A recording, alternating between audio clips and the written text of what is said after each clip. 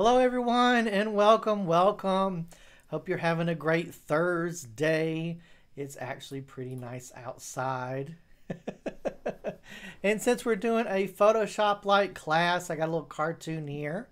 Let me introduce myself. My name is Alex Cooper. If you haven't been in one of my previous classes, I teach the computer classes at the Columbia County Library in Evans, Georgia, and also Harlem, Uchi Creek, and now the Grovetown Library. Yay! So very glad about our new library, and very happy that you're here with me today. We're doing all our classes virtually, staying home, staying safe and stuff. So our libraries aren't doing any on-ground classes or anything. So please like and share this video to let everybody know that we're still doing classes and stuff. So our little graphic here, because we're doing advanced photo editing today using Gimp. The reason we call this advanced photo editing is because our other classes that we worked on, we were using the Microsoft Photos Windows 10 app. I know it's a big name there. And it allowed us to do a little bit of basic editing, cropping, stuff like that. But we want to go beyond that, using some filters and stuff. We want to be able to control a whole lot more and see what other features we can have. We also talked about Google Photos, uploading our pictures and doing some basic editing there as well. But we want to do some more advanced editing, and we also want to learn about our new topic, layers. So we've done this class many times before, but now we're adding layers to it. We'll talk about mask mode and all that kind of good stuff. So we got a little graphic here. Doctor brings the x-ray in and says, your x-ray showed a broken rib, but we fixed it in Photoshop. There we go. So I guess his leg has now been healed. All right, so let's talk about as everybody kind of comes into the classroom and everything.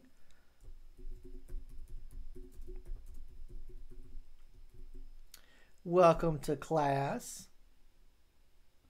Very glad you're here today on a wonderful Thursday. Please post any questions that you have in the chat. This is one of the big things about coming to our classes when they're live. That means you can ask me questions and I can answer them live.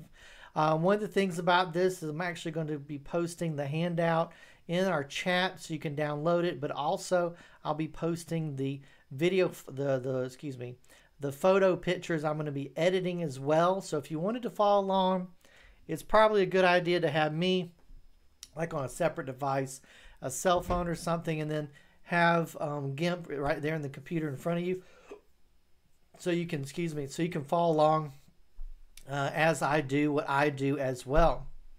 So the big question I always ask is, how can I help? Okay, I'm here to help. How can I help? Let's talk about some of the other classes we had. On Tuesday, we had the photography basics class. We talked about using our camera, taking pictures with our camera, some basic stuff about megapixels. And also we had extra stuff on there where we talked about composition, rule of thirds, and taking better pictures with our cameras and our cell phones too. On Wednesday, we did a gadget help. One of the things there is we had a whole bunch of topics that we talked about, free stuff that's available from the library like Acorn TV, and also we talked about the new upcoming switch that we're going to have from RB Digital using our ebooks and audiobooks. We're switching to Libby. Yay, Libby. And we're also going to be talking about that next Thursday as well, because that's when our libraries do the big switch over from RB Digital for ebooks and audiobooks. You can still get your magazines and sign up for Acorn TV magazines and your comics on through the RB Digital for now, but everything else will switch over. And then we did photography fundamentals and cloud backup. This morning we did Chess 101, so that video is still up and available. It's a fantastic class. And of course this afternoon we're doing advanced photo editing and layers. This is the list of our classes that we've done throughout the month. All these videos are still up and available here on our YouTube channel. Next week, we're going to be doing cord cutting basics for cord cutting. We'll talk about Peacock and how you can use the, we'll be talking about some new stuff, cutting cable, antennas, all that stuff. And very excited to say that the Peacock service from Comcast will now be available on Roku. So that's really good. And I'll also tell you how Comcast will send you a free cord cutting box so you can watch all that stuff. The other thing is what we'll be talking about is library resources, creating videos and editing basics. And then October 1st, we're going to be doing Raspberry Pi projects with me, Alex, live. And then October 1st, library resources and apps, including the new Libby audiobooks and ebooks app. We'll be talking about that. Our libraries are open with limited services and hours. Like I said, we're not doing any in-house programs right now.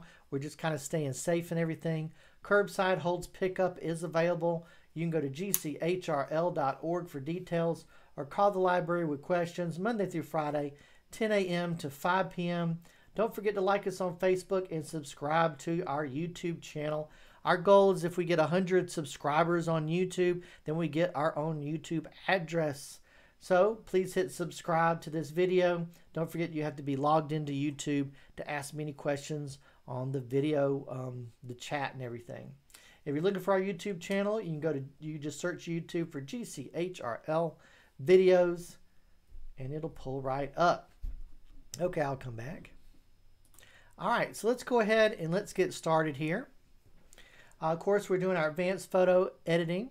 And I'm actually going to go ahead and post our handout.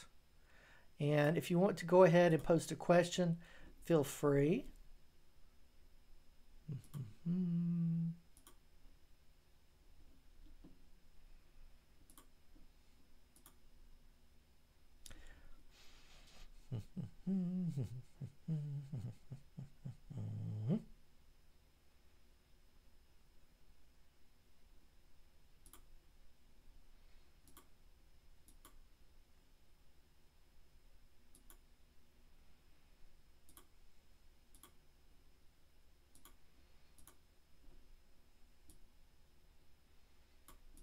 All right, so here is our handout, which I'm just going to be covering.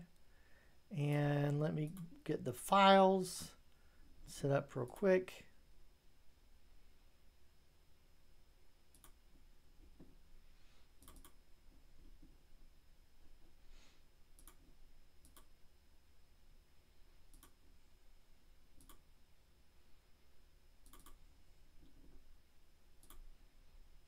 Now it'll take just a second.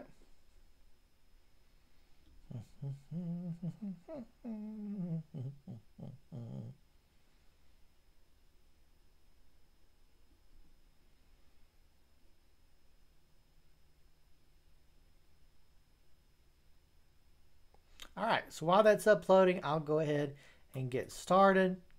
And then I'll post it.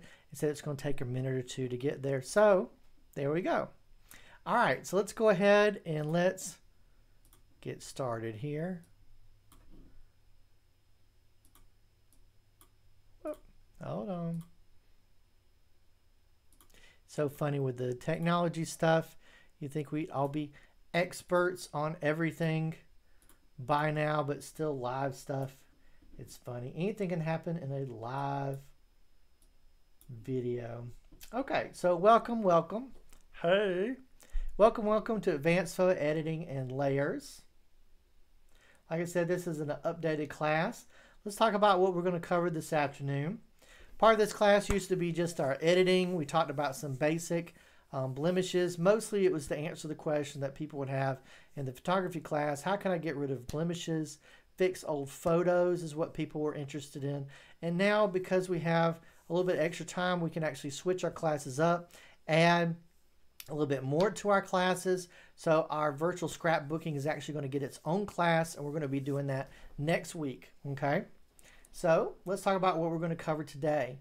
We're going to be talking about our photo editing, of course.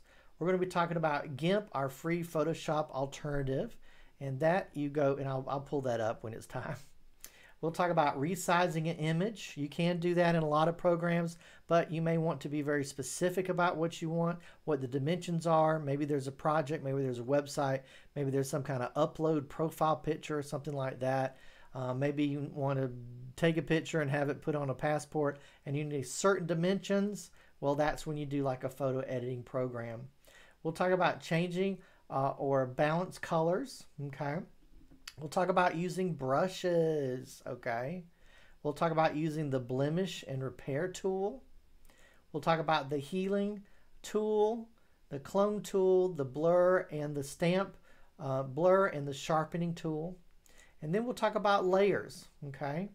Now, I've tried to make this as, I wouldn't say basic, because it's not basic. It's just we're not going to be doing a really advanced projects. So I'm going to show you how you can do this. Just a few things that you need to learn, about 5 to 10 steps, and then you can also do the same things that a lot of the major Photoshop editors do just on a daily basis, okay? So we're going to separate an object from its background, okay? We're going to selective colorization. That's when you take a picture. Ever seen a black and white picture, and then there's one thing in the picture that's in color, okay? We're going to do that, and I'll show you how to do that. It'll be pretty fun. Now, believe it or not, once you do the selective colorization and figure out how to do that, we can do a lot of different projects. And one of those is we're going to fix someone's teeth, make their teeth whiter. And if we have time, we'll get into getting a group shot, merging the two group shots together. Because once you learn how to basically we'll learn this one project right here and working with layers a little bit, you can do a ton of other projects, okay? And that's just working with the different layers. So we'll talk about other projects, and we'll also talk about saving and exporting our files, okay? So let me go ahead and I'm going to go to our next page here. We're going to be using the free Gimp software from gimp.org. And I'm going to go ahead and pull up.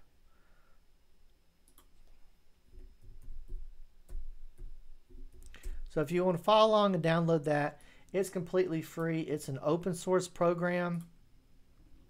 And all you do is you just click here where it says download, and then go right here to where it says download directly. And that's for Windows, okay? If you're using a different operating system, just choose which one you want and download it there, okay? So gimp.com, downloads, click here where it says directly, okay? And then download it. The reason I mention that is because this one's on the left. This you have to have BitTorrent software. Just click here to download it directly from them. Okay, so let's go back here. Gimp is an image manipulation program, okay, which that stands for graphic image manipulation program. There you go. It is a free Photoshop alternative. There are other ones, and some people prefer those. That's fine. This is the one that I've used a long time, and it's actually recently updated. So that's a really big, big plus in its book, I guess you'd say. So it looks similar to this. This is kind of a compressed view of that. I'll pull it up, and let's see if our photos are ready. All right, our photos are ready. And I'm going to click to share.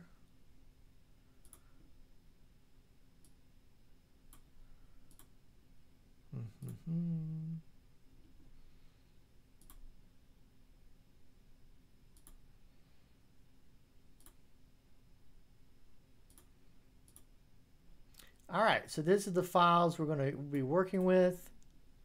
So go ahead and just download all those. It's not really a lot of them, I promise.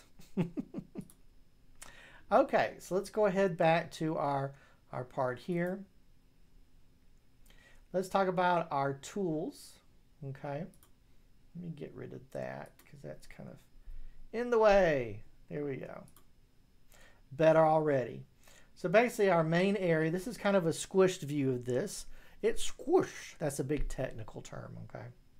So we have our main tool area contains a set of icon buttons used for selecting tools.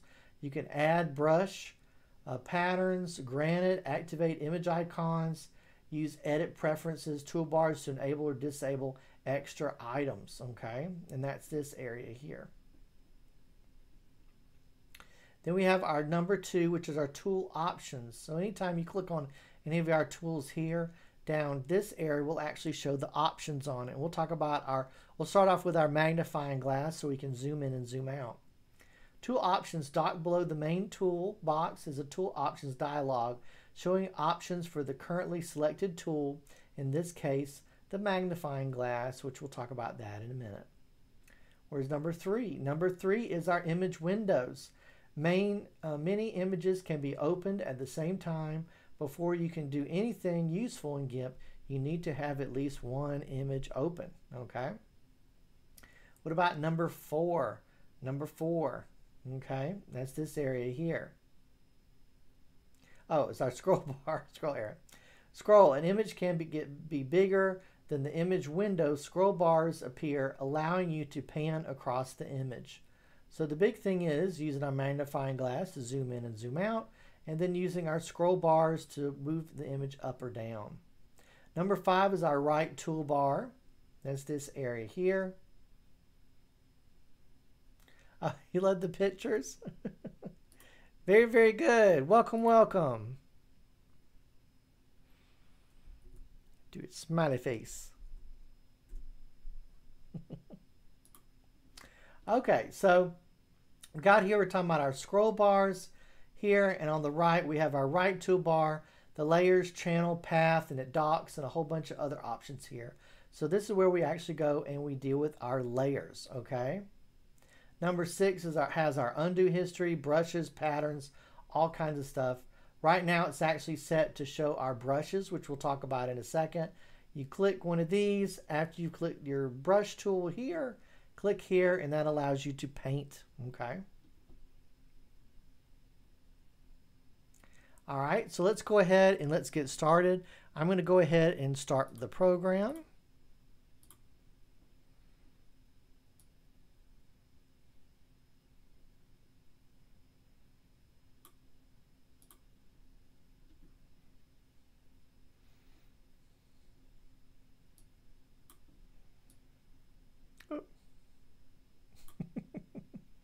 Grab the wrong thing there. Okay, here we go. So here's our program. It's all loaded up. And I'm going to go ahead and disappear so you can have a better view. Yay. Glad everybody's here today too. Okay, so let's go ahead and let's open up our first picture. So we hit File and we hit Open. Now you may have to, once you download those files, you may have to navigate where that folder is. Mine is in a bit of a different place, probably than yours, but it is called Class Photos, and once you get into there, here's our list of our photos and everything. Let's go ahead and let's open up what's known as the lifeguard hut and hit Open.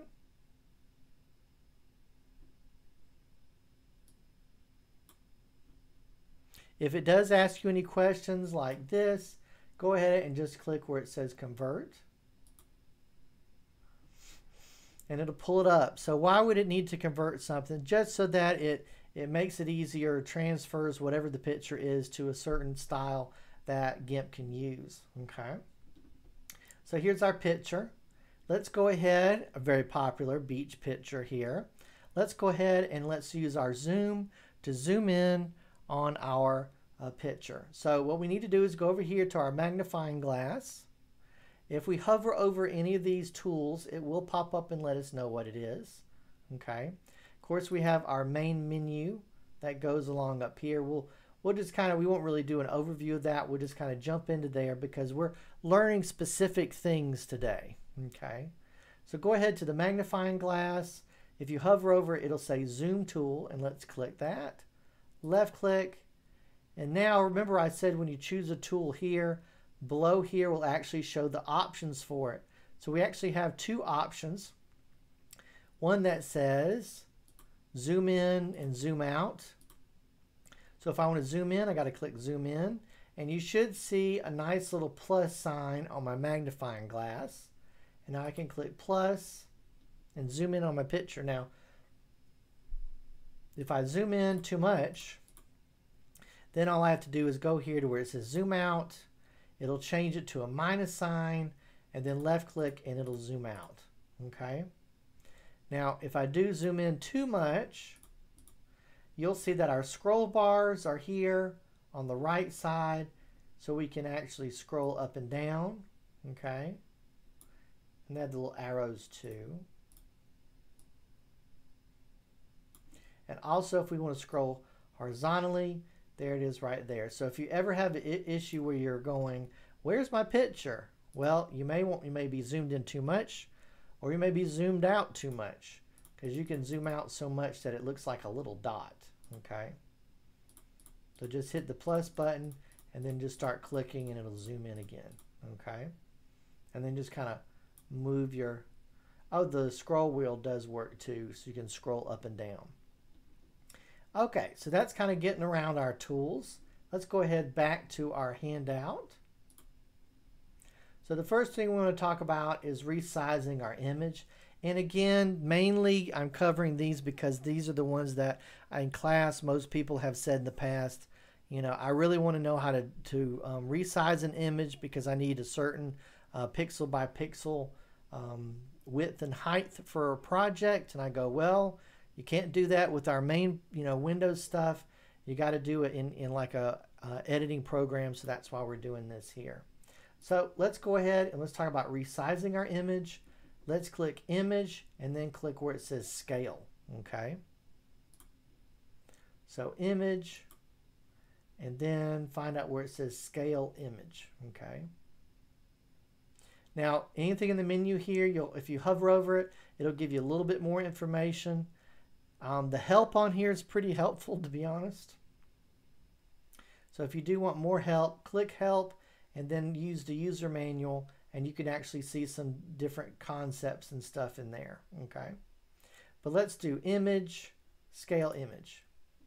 This will pop up. Now if we look at the very bottom of our image, it actually tells us what the name of our file is, how big our file is. It also talks about our zoom level. And if we look at the very, very top, it already tells us what our pixel by and by is, okay? Width and height. So when we look here, we can actually tell that our picture is wider than it is tall, okay? So the width, of course, is 2,048. The height is 1,536, okay? Now, again, the big thing about this is if someone says, oh, well, I need you to send me a picture and I need it to be a certain file size, the height or whatever. So if I needed to, I could actually change this. I can click here and change it by clicking in the number, or I can do a minus sign. Now a big one is to make sure that this is locked, okay? By default it's set for to be locked, but if it's not, then you'll actually shrink the size and you'll mess up and it'll look something like that. It'll look kind of wrong, okay? So you want to make sure this is locked. So when you do your resize, let's say we need our width to be 100 and 1500 for some reason.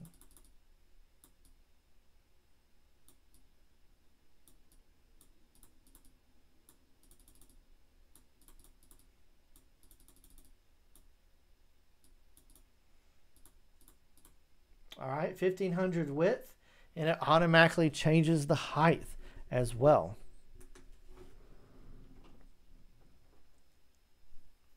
So if I hit scale, boom, it resized it. Now it's smaller. Then when I look at the top, it says 1500 by 1125. Okay.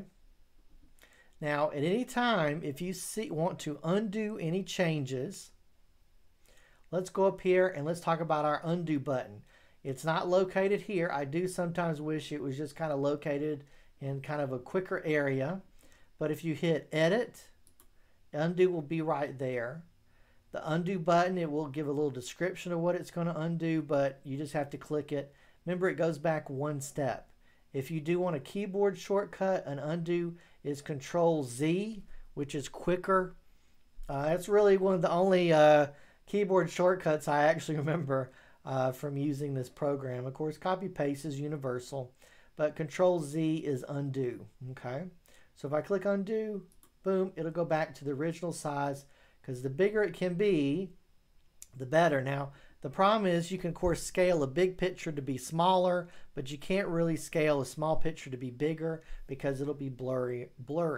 There's certain ways that you can try to sharpen it, but it will never be as good as a high resolution picture. Okay. Okay, so let's go ahead to our next part. Let's talk about our color balance, change or balance color. Let me zoom in a little bit here because I know not everybody. Here we go. I know not everybody is on a computer, and some of you may be watching me on like a smaller device like a cell phone or something.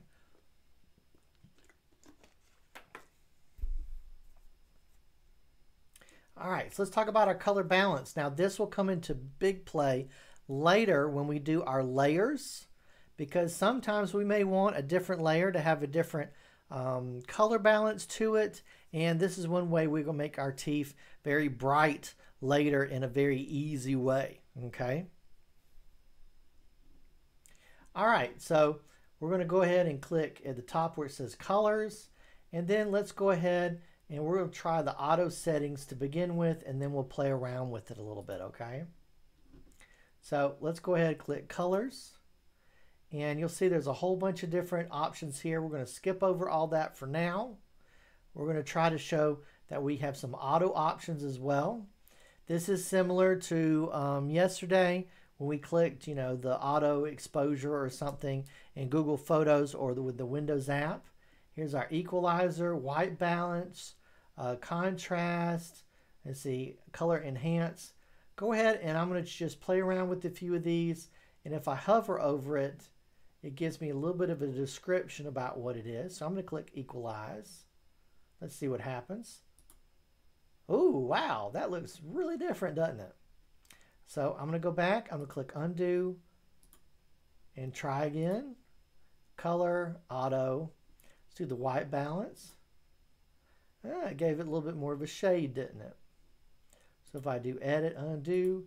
Now I will tell you this, there are folks that do Photoshop all through the day, and they actually have software, and they're actually scanners, or they actually have certain specific monitors to make sure that the color is right, because I could have the brightness turned up on my monitor and then I go to print and then it looks dark, or vice versa, something like that. So do be aware if you make any drastic changes in here, you may want to either look in a kiosk or something before you print to see if it matches what you thought it was going to look like, okay?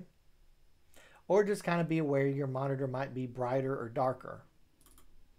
All right, so let's do auto.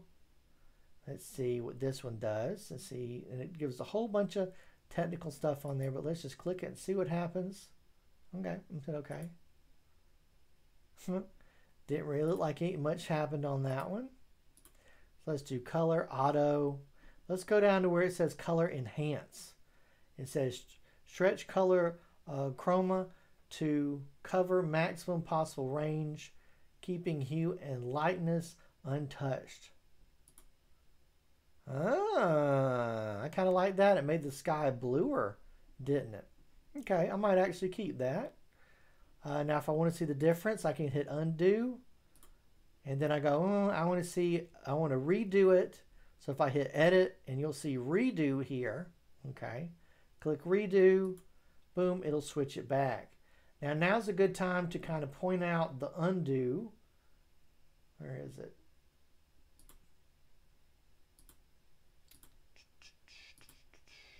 Do I have to, okay, hang on. I guess I have to do it here. So I do edit, and I say undo history. Oh, okay. Is it over here? Interesting. Okay, so here's my undo history. It used to be over here. Anyway, so I've only done two things. This will actually, we can expand this later. Instead of just hitting undo, I can get a little bit of a thumbnail to see what changes I've made. But I'm going to keep that for now. Okay. And if I click that, it'll go back to where it is. But it's right here. If I hover, it should tell me. Yeah, undo history. Okay, so if I click color, we kind of mess around with all of that. Now let's kind of do some stuff by hand. Okay. So basically, any of these in this area, there's some other ones here. I won't talk about those right now. We'll talk about our filters here in a minute. But here's our color balance, color temperature, hues, exposure. Let's do color balance. This actually, you know, our colors are made up of 3 main colors, okay? And if I actually just click here, you'll see that it changes the color and kind of gives it an interesting effect. So technically with this, you should be able to change it to any color that you can kind of imagine, or any color that's possible, because this is our color spectrum, okay?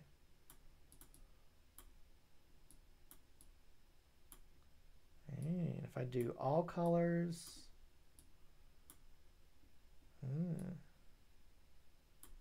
so it's kind of interesting, isn't it?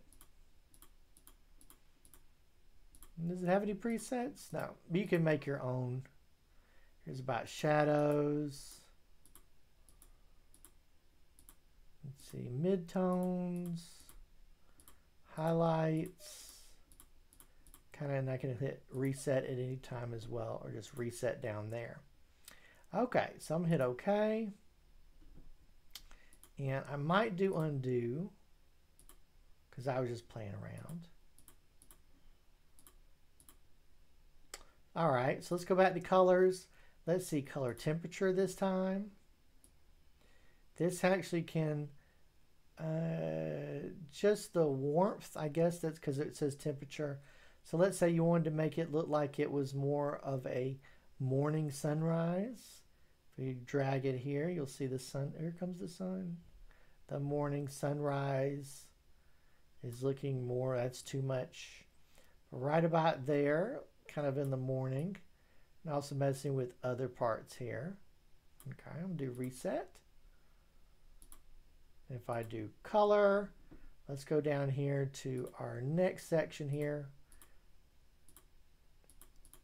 So I'm just trying to get that there's a lot more than just hitting a filter and saying like make it black and white or just change the color. With this program, of course, we can go in and it gives us so many options to make it, you know, anything we want it to be.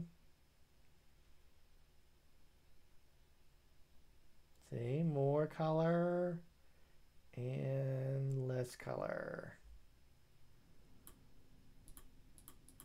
Okay. All right, so colors. Let's talk about our exposure. Now, this is a big one. This talks about the level of exposure. A lot of folks will talk about this makes a darker shadows. Okay. That looks like it's like something white on the screen, so I don't like that too much. And this is our exposure level. Okay.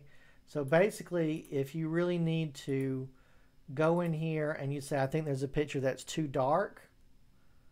Well, there you go right there. Go to exposure and you can brighten it up. Or of course, if it's too bright, you can darken it as well. So there's your exposure level. Okay. All right, so I'm going to cancel. And brightness and contrast, this is just flat out making it brighter or darker. Changing our contrast a little bit. If you wanted darker shadows, make it look a little bit more artsy kind of in a way. And that while there, it's kind of interesting, isn't it? All right. So now let's go ahead and talk about our filters. Okay. So the filters allow us to do, a lot with our pictures just by doing some clicking. And again, this might feel a little bit kind of like your cell phone. You can mess around with filters and stuff.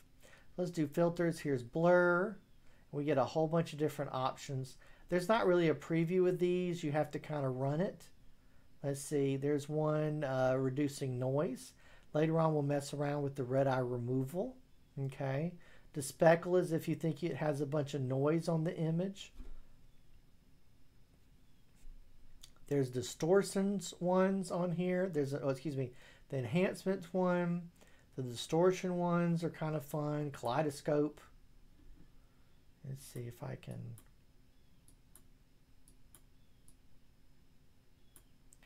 These are kind of silly.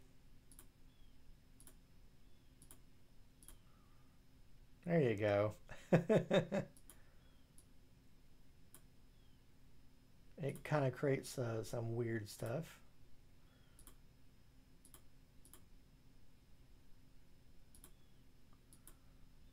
There you go.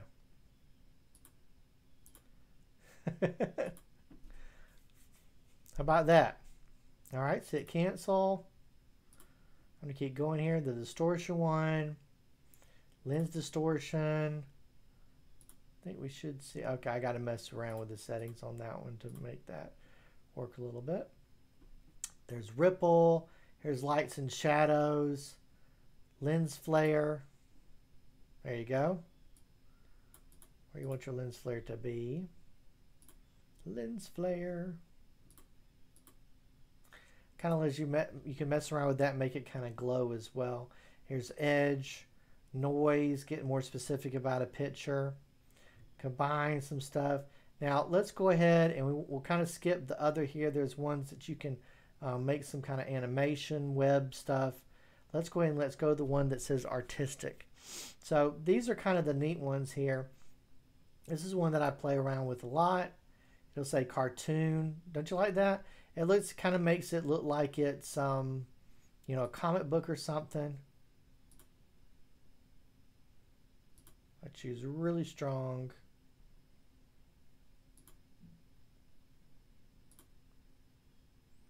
Oh, that's almost too strong.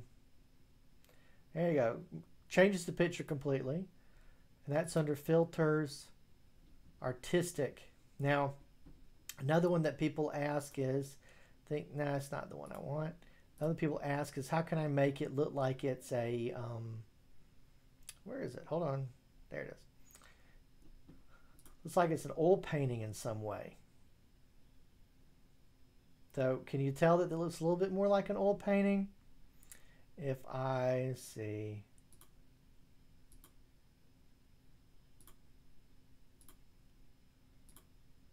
I usually play around when I'm playing around with something. I usually do like the extreme. Okay.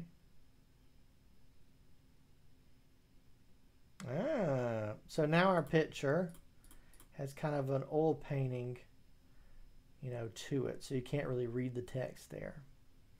I'll hit undo. So the artistics one, it kind of does a little bit of what people say, hey, I want to be able to do stuff. I want to be able to change it. There's even a Van Gogh filter. Give that a second. It's loading here at the bottom. But it lets you mess around with the pictures and change them pretty quickly.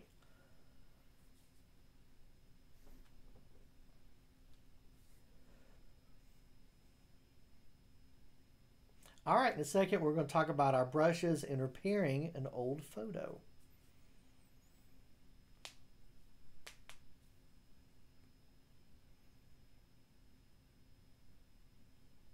It's loading. It's loading.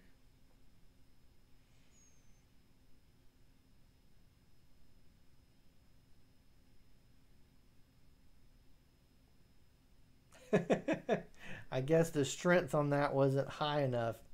Anyway, so I kind of like the oil one a little bit better. So that's kind of dealing with our filters. Lots of different filters on there, lots of different options.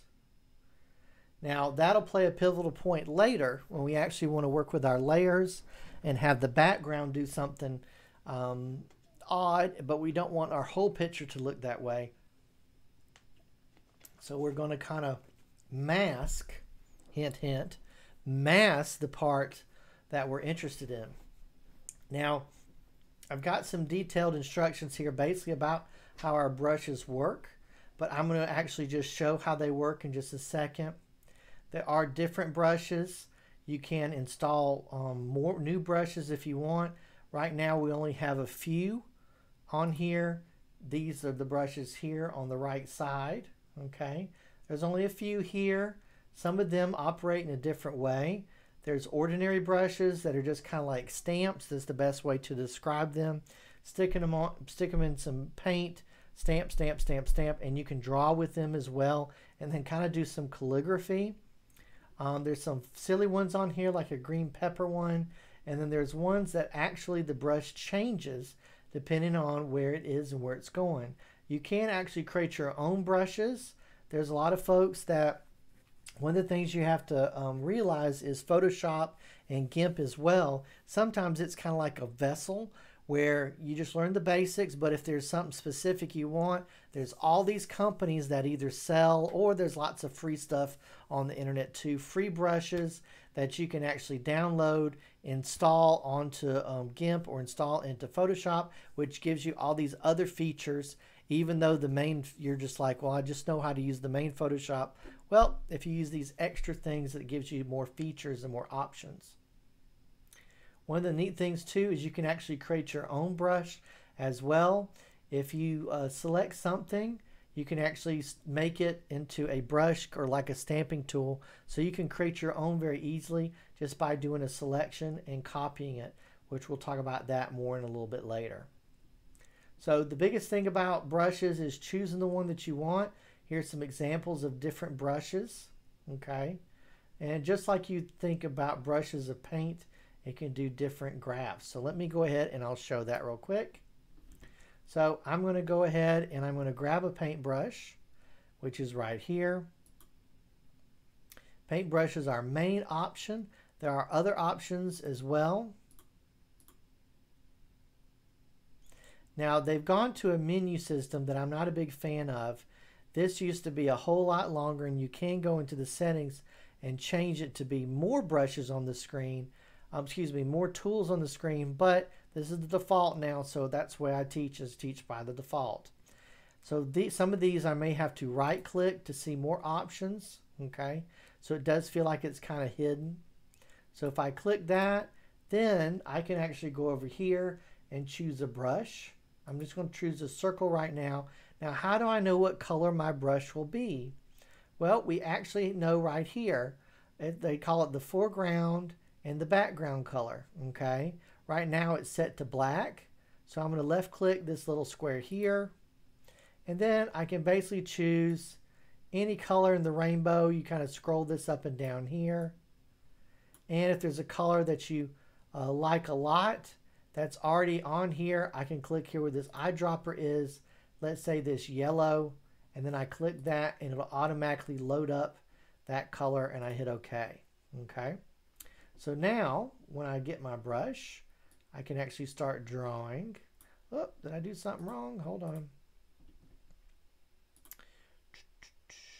My eyedropper, do it on our yellow. Well, what am I doing wrong?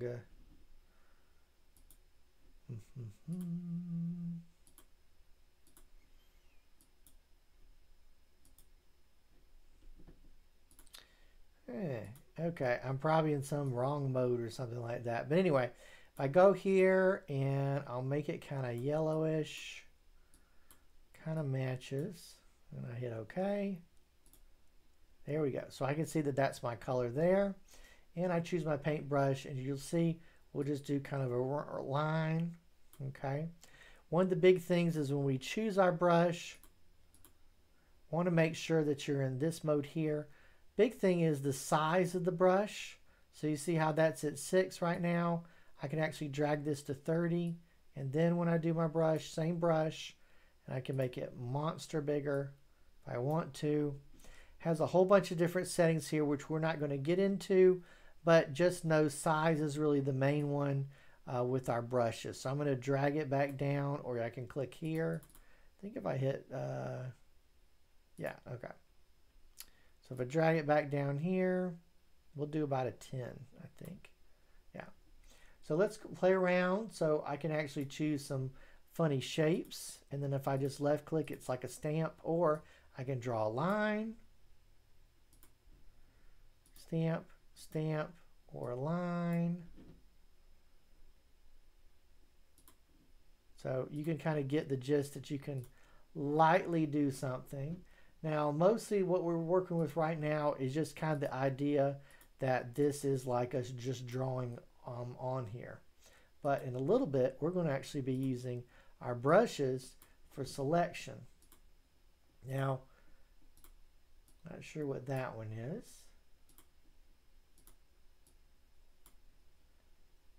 And as you see, we just have a whole bunch of different ones on here. Ah, that kind of gives an interesting texture to something, doesn't it? Okay, so, and what is this one? This one, okay, so this one's kind of lets you write your name or something, like calligraphy.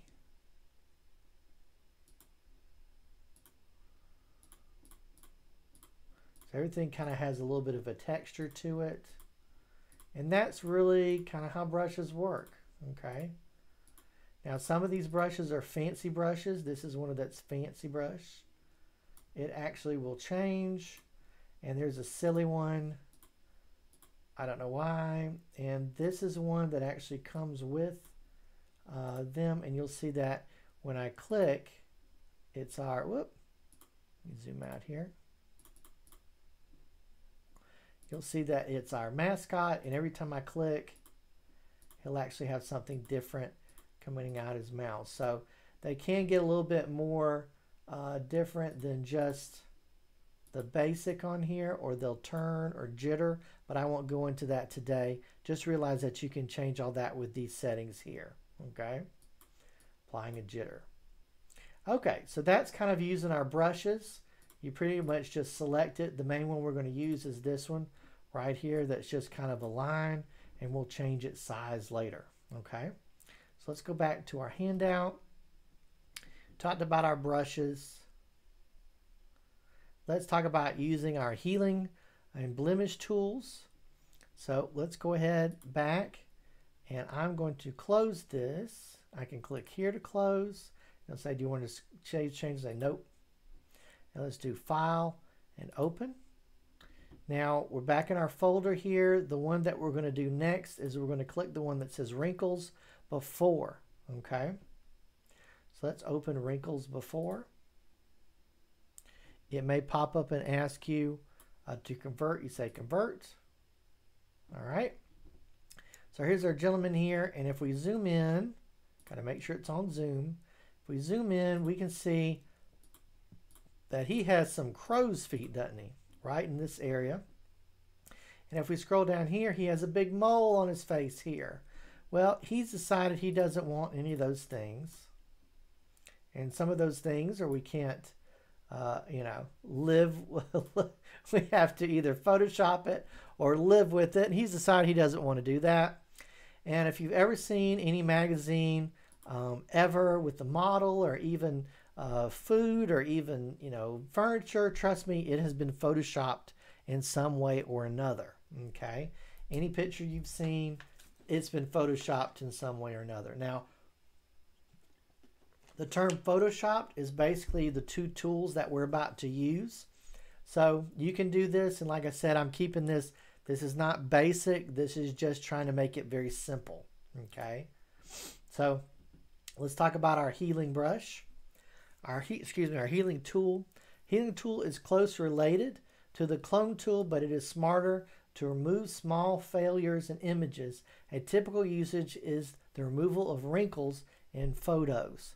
So let's use that. Let's go up here, and we actually have to, where is it on here? Yeah. We actually do have to click right. Now, like I said, they've added this or changed this to the newer version.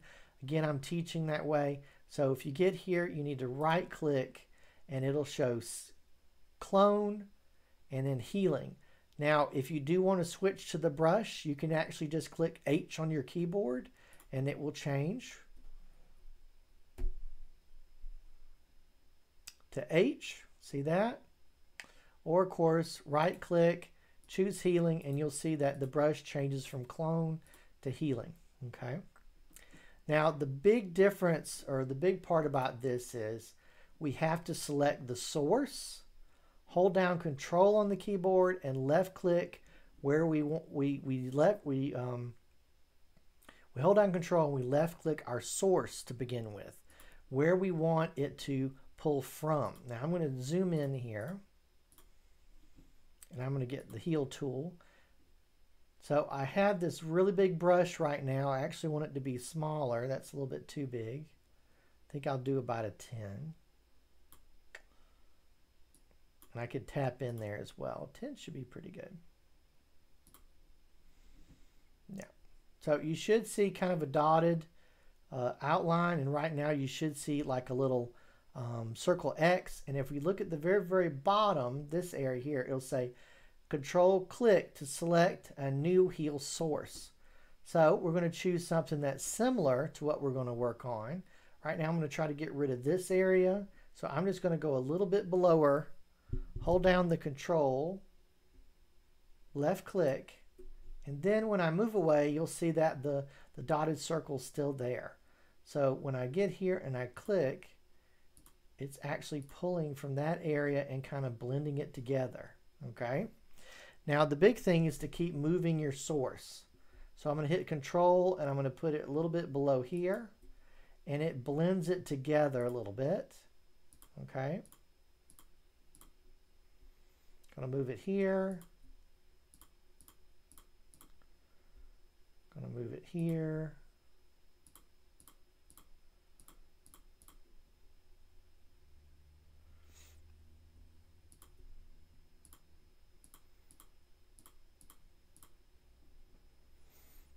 And get rid of this.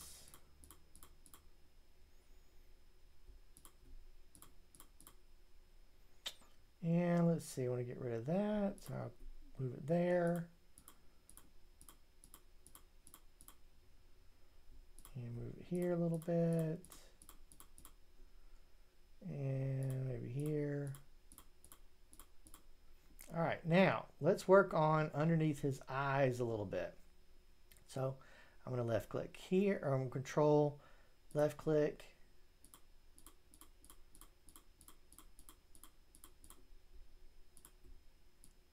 Try to focus on where your color is coming from. And if you do kind of do brush strokes, like what I'm doing, the source will move with you.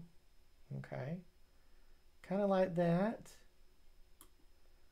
It's working fairly well. I'm not getting exactly the way I want it. Oop. Might be a little bit too much of a color difference there.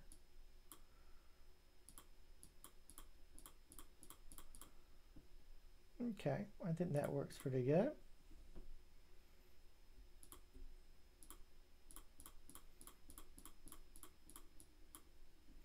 All right, let's try to get on the edge here.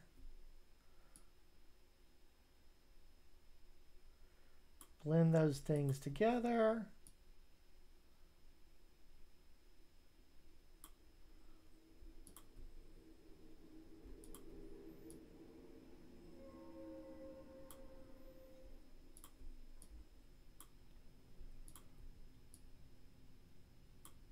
Well, if you make a mistake, just do Edit, Undo. Depends on how much you clicked.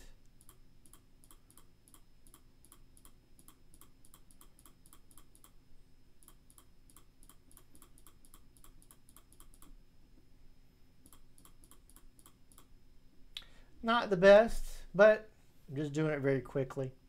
So let's go ahead and let's zoom out here. And let's see if we have a little bit of a difference. Yeah, I can see where I could have worked a little bit better on that. But look, our crow's feet are gone. And I like this because I can actually compare the two. A little bit too smooth. Okay, a little bit too smooth. But I'm going to show you the other brush. And using the other brush in this one, it'll actually make it look a little bit better. So we got rid of the underneath the eyes, didn't we? Okay, we got rid of the crow's feet. And if you wanted to get rid of, let's say, some of the, let's see, lines up here, we change our source. Oh, want our source to be here, sorry. Change your source and then just kind of draw across, and it kind of erases it, okay?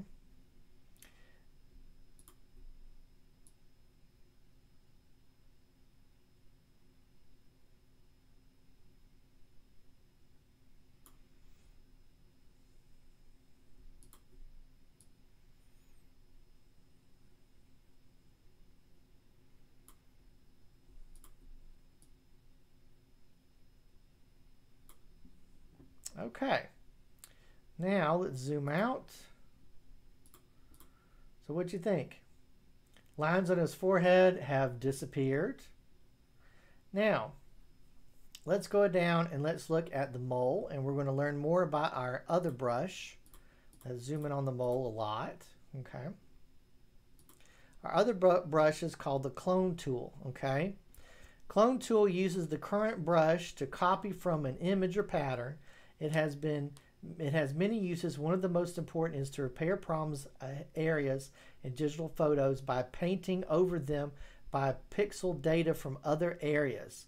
So the heel brush kind of smooths your source, and where you're painting together, the clone tool copies your source and puts it on top of the other. So again, we're going to change to our, we have to right click here and change it to clone, or you can hit C on your keyboard.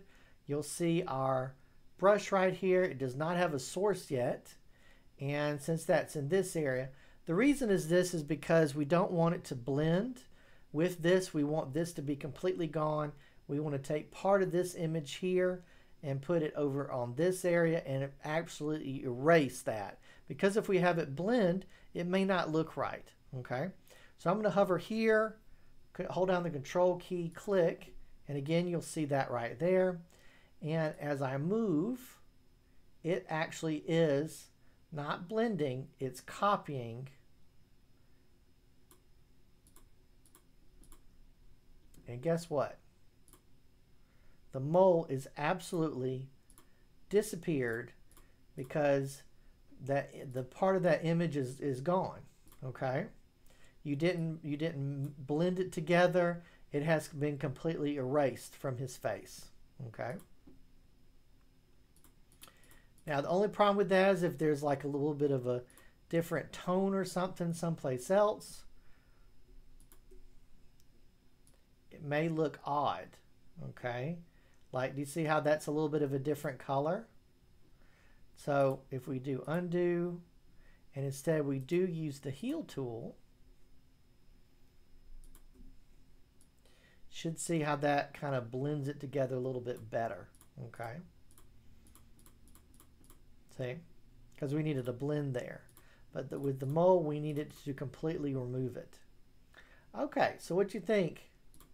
All right. Usually in class I have some people go, man, I wish I could just do this to my face permanently. But why wouldn't you, if you were a celebrity, famous person, politician, or anything like that, why wouldn't you have them do like a little bit of Photoshop on your picture? I don't know. You saw how easy that was. And if someone spent a little bit more time on it, it would look even better. All right, now what we're going to do is we're going to talk about repairing an old photo. So let's go ahead and let's open our photo. So do File, and let's do Open. And the picture that we want is the one called Cracks Before. These are all stock photos that I've gotten from a tutorial magazine. These are all free stock photos. And then if it asks you anything, okay, good, it didn't. So this is of a soldier somewhere. And I guess we'll pretend that this is somebody's granddaddy or something. They've asked us, hey, I know you do Photoshop. Can you work on this picture for me? I want to present it to my grandmother, or I want to present it to my mother or something like that. And I go, okay, well, I'm happy to help. So we look at our picture here. Let's zoom in.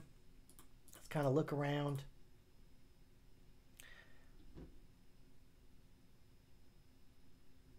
And we have these creases on here.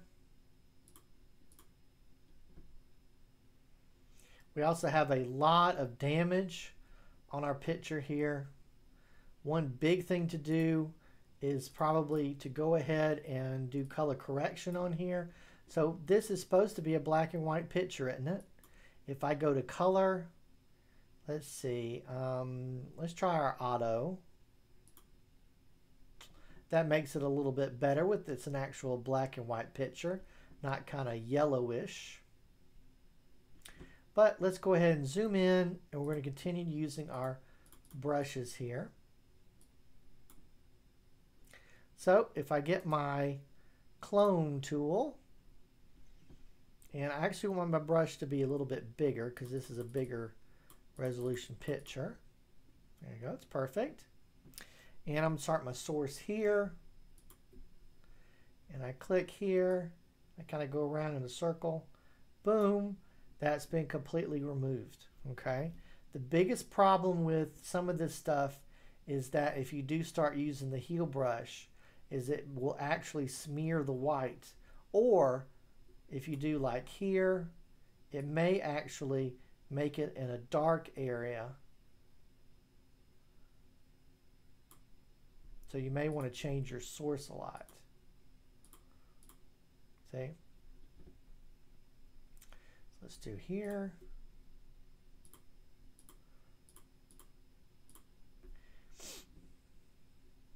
All right, now let's go ahead and let's look at our big crease here.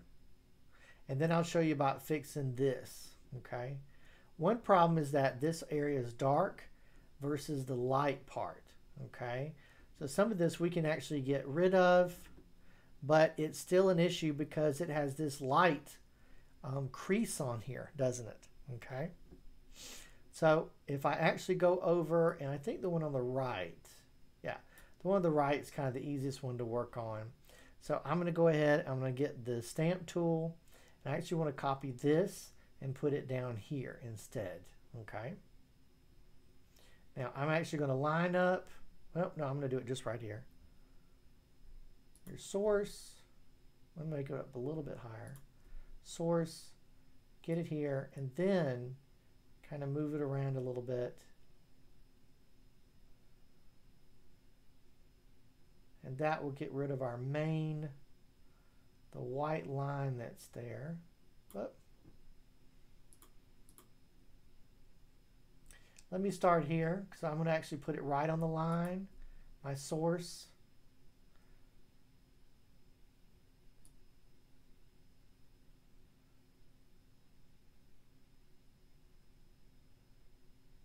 Get right here to the end. There you go. If I want to get a little bit below here, I can do that here. And look, it's gone. Now another thing is having a bad crease. So I'll zoom out a little bit here. Having a bad crease, or where it's all cracked and everything. We know this is an old photo, but we don't want it to look like it's been damaged too much. So I'm going to use my stamp tool. I'm going to get right here, and then I'm actually going to go up and to the right. And even though we have a little bit of a damage here, it's okay. So I'm going to line up here, and I'm going to line up right on the line. And then when I draw, oh, I messed up. That's funny. All right, so, whoop, did I undo the bottom? No, I sure did. So let me pull that back up. There we go. All right, so we'll go back to my tools. Now if I get it right here, and then get right about, I think I'll move this down a little bit. Whoop. Did not mean to click there.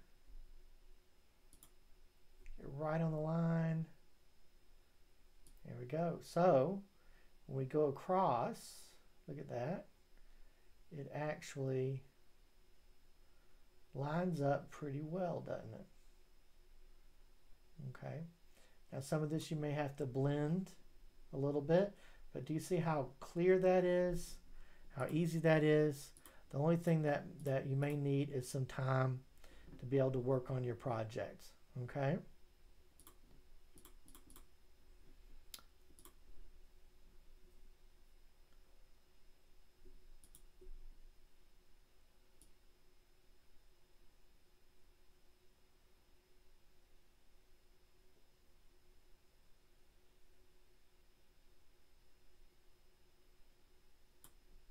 Pretty good, especially since this is a good high resolution picture too. So we fixed that. We basically fixed the crease. And again, whoop, what would I do?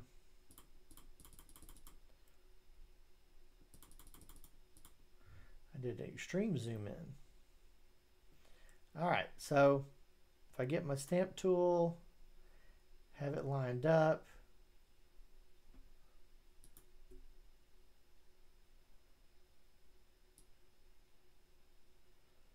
look at that.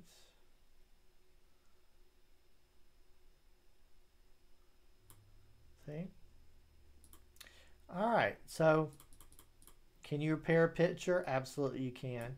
Just kind of get used to the two brushes that we talked about, the clone stamp and the rest of them. And all it does is take time, and you can do it. So we've repaired this whole area here. It had some blemishes, and we repaired the border as well. Okay. So just a little bit of time, and you can do that too. All right, so let's go ahead and let's talk about our next part. Let's open up, and we're just going to do a tool type. We're going to use our blur tool, and then we'll talk about our smudge tool a little bit. So I'm going to open up. Our next picture we want is, where is it?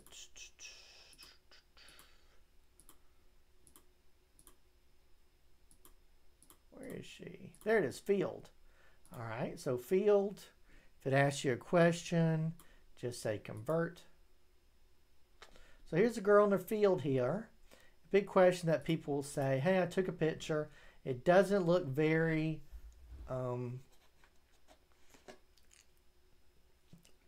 it didn't have the depth of field like I wanted because I wanted the background to be blurry. Now, our goal is to kind of make this area blurry, okay?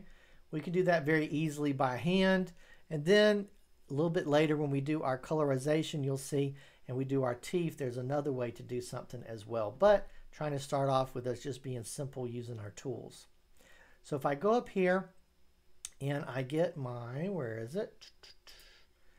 Oh, it's where the finger is. Right click the finger and go to where it says blur sharpen. Okay. Now I need to make my pretty big. Okay, make the brush pretty big. We're still using our main brush right there.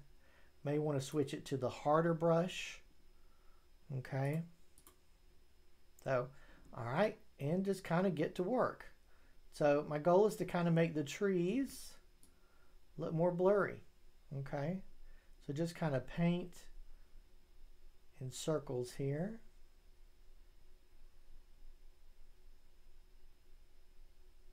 Try not to get the girl's hand in there anyway. Just kind of move back and forth.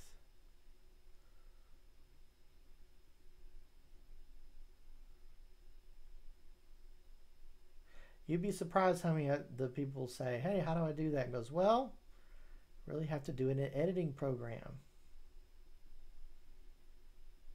There's some apps in on the iPhone that try to kind of do it automatically, and there are ways that you can do it with a smaller object, of course.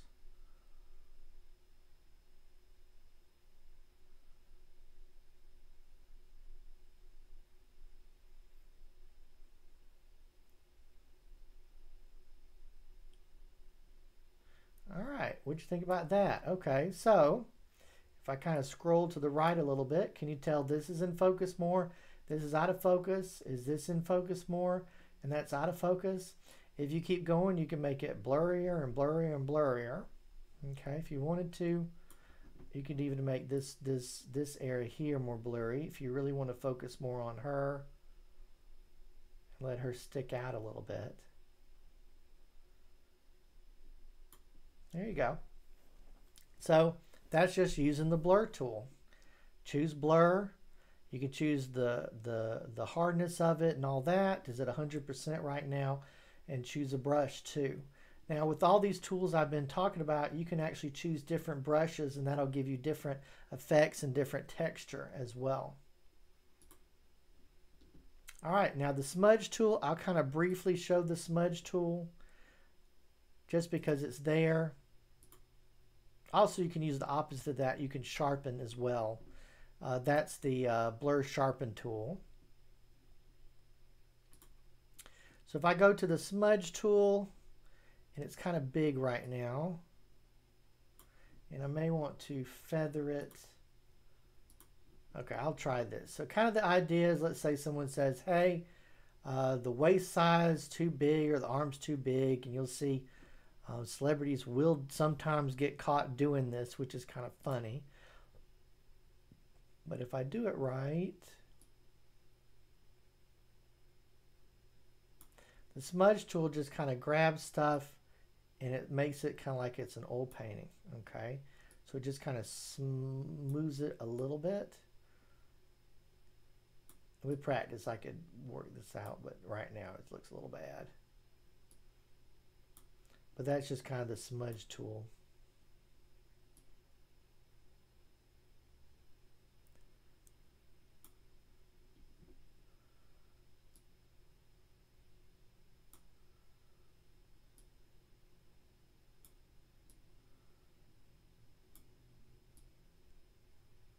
I think I've got it too much. Yeah, okay. So we won't have time to really fix that, I guess you'd say. But you could then maybe even do the stamp tool. That's funny.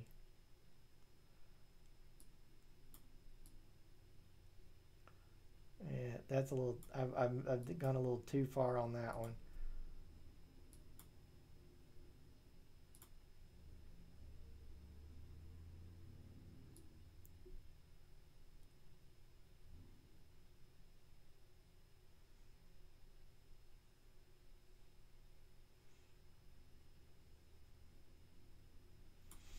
Okay.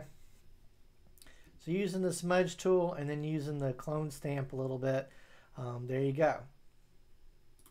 Okay, so let's go ahead and let's go to our next part here. Let's talk about our layers. Yay! Let's talk about layers. So what exactly are layers? Okay, so right now you could say we've been working with one layer or just one sheet of paper. A layer basically is kind of like, have you ever been in art class and you cut out certain parts of a piece of paper to kind of see through or to be able to see the next layer like an onion, okay? So if I draw on this part and then I have another layer and I draw on this part independently, and this part, this next layer I put Gimp on it, the next layer I put a picture of the book on it or something, and the next layer I have the picture. When I look from above it, it's all kind of mixed together, okay? But the biggest thing about this is this really is not only allows us to do some fun stuff here in a bit, but it also allows us to go back and make changes very easily, okay? Instead of having to do undo, undo, undo, or save a bunch, I can actually just very quickly jump to that layer, move whatever it is around, change it, or I can actually tell that layer to have certain what do they call it? Certain modes on it as well. So the layers can each have their own different mode, and click that. Or let's say I see the cat here. In the cat layer, I could actually brighten it, change the color, do a different filter on it, and it won't affect everything else. And only that is what changed, okay? So instead of having to worry about some kind of selection or whatever. So the background layer is really the big one, okay? A big thing to know is if you have a picture and you're trying to cut it out, which we're about to do in a minute, and you select something, you delete it, and you see no transparency, which is what you want, then you need to add an alpha channel transparency, which I'm going to point that out too. When you add a new layer, it automatically makes it have a transparency. Whoop. Yep, got to make sure stuff's spelled right. It'll automatically have a transparency layer to it, and you can also choose the visibility. So if you want something to be lighter or darker or whatever on the different layers, and it'll affect what's below it. Okay. Also, we'll deal with additional layer mask. In addition to the alpha channel, there is another way to control the transparency of a layer by adding a layer mask, which is an extra grayscale drawable associated with the layer. A layer does not have a layer mask by default. It must be added specifically. Layer masks and how to work with them are described much more into the layer mask section. So I do have that included as well. Layer modes, okay, it has 21 different modes, and we can choose one of these layers to have a bunch of attributes and it doesn't affect anything else. Okay, so let's go ahead and let's start off with separating an object from its background. Okay, there's several ways that we can do that, and I'll also show you how you can get more specific with that using the quick mask. I'll show that. The quick mask, there you go. So basically you have an object. Sometimes you need to separate the subject from original from the background. We're actually going to use our guy there because he has a pretty easy background to get rid of. May have the subject flat color, keep the background transparent so you can use an existing background or any other you just want to make a changes to it. When we make a selection, you'll see the so-called little marching ants dots around. Then if you actually hit delete, that will remove the background, or you can actually fill it in with a different color or pattern. There's a few different selection tools. There's the free tool selection, okay? Allows you to draw a border using either freehand or straight lines, okay? The intelligent scissors selection tool lets you select a freehand border and use edge recognition algorithms to better fit the border around the object. Use this when the subject is complex but distinct enough against the background. The foreground select tool lets you mark an area as foreground or background and refines the selection automatically. Once we have our subject, the big thing to do is to do invert, so then it's selecting the background, and then we can do a lot with it. The first thing we're going to do is we're going to fill it with a color, just a background color. The way we do that is we do the opposite. We do that invert thing. We use our paint bucket tool, choose a color, click it, and it'll fill in wherever the selection is, because it's only going to affect what the selection is. And then we're going to delete. Then we will undo that, and we'll actually make an add alpha channel and make it so it's transparent, and we'll import a new picture. Maybe we'll let our guy go to the beach. Okay, so that's kind of our plan. All right, so let's switch back to our guy, and I'm going to zoom out a little bit here, and let's talk about ways to select him. So if I go to my magic tool, there's a whole bunch up here. There's ones where you can do it by hand. Well, hold on. You can do free select, which is where you just kind of draw like a circle, and that doesn't change. The scissor one shapes using intelligent fitting. Okay. The foreground select one tries to make regions in the foreground, but I'm actually going to be using the magic one right now, the fuzzy select tool. Okay. So I'm going to click that, and if I get in here, I just left click, and you'll see it does a pretty good job. That's pretty close to what I want it to be. Now, because I've made a selection, I can actually go up here to the toolbar that says select, and we actually get a bunch of different options here. If our selection is not proper, we can make it a little bit more feathered. Okay, that worked good. Selection, feathered. Okay, that worked a lot better.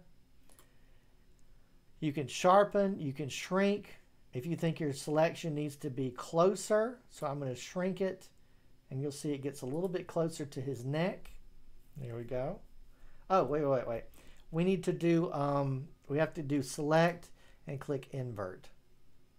So invert, now it may look like nothing's happened, but now instead of him being selected, it's the background that has been selected. So when I do the grow,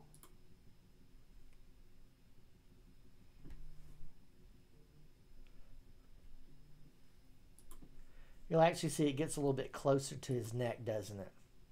Now, it also has some other things in there, but we won't go into that too much. The big thing is that now that we have our selection, we can actually choose, we can do a few things here. So I'm going to do the paint part.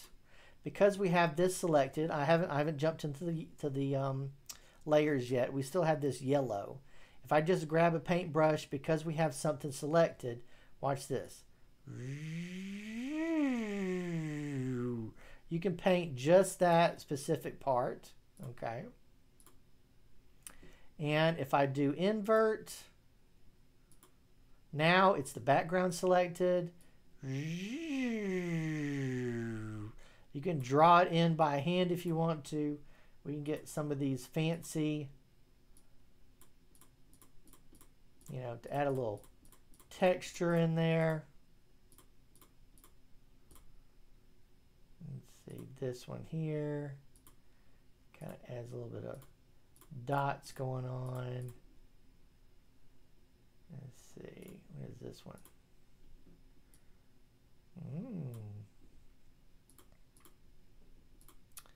A little more texture in there. That one I really like. It looks like bubbles or something. You know?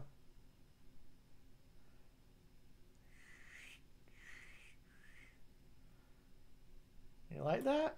Okay. So, have we done magic already? I hope so. So, I'm also going to go ahead and I'm going to go back, all the way back to before I started drawing. And it should be this one. Okay, now if I get my paint bucket and I go back to my paint fill, if I click here, then it fills in the background. So that's just a quick, easy way to do that. Now, someone says, okay, well, you got all this other junk in here. How do I get rid of that? Okay, well, we're going to talk about that a little bit more when we talk about our adding a mask to our layer. So let's go ahead, and I actually don't want to fill it in. This was talking about our fill-in bucket, okay? I actually want to delete it, okay? So what I want to do is I actually want to add and make it transparent. So I do layer, transparency, add alpha channel, okay? Now, once I hit, because this is my selection, okay, and if I do, okay, so if I actually hit delete on the keyboard, it actually will delete the background completely.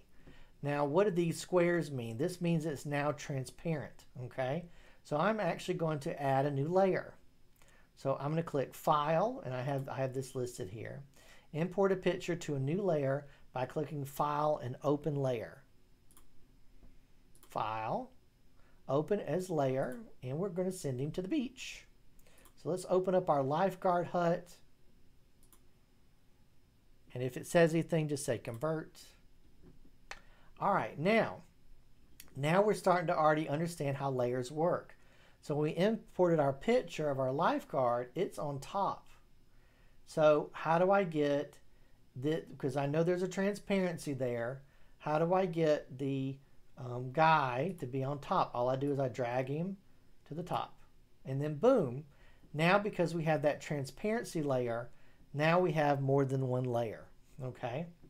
Now watch this. We can actually, which tool do I want? If we do scale, oh, hang on. Hold on. What do I want?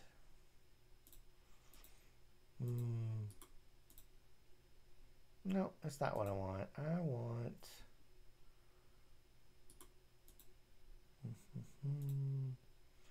that's distort.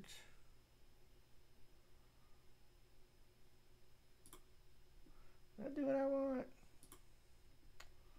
Well, I'm not sure. Anyway, will that do it? No, that won't do what I want either. Okay, I wanted to resize him. Just give me a second here. I'm trying to remember where I go to do that. Okay, so shrink, fit, distort. Where is it? Our layer, round, scale. Is that it? No, that's not what I want.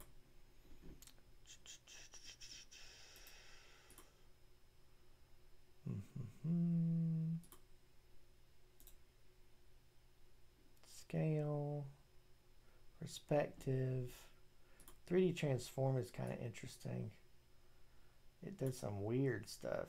Oh, is that what I got going on? No. Oh, I actually want to get rid. Oh, we need to get rid of our selection. So select none. And then when we do, there we go. There we go. There he goes. Okay. So now he's over here. And I want to resize him. There we go. All right, now.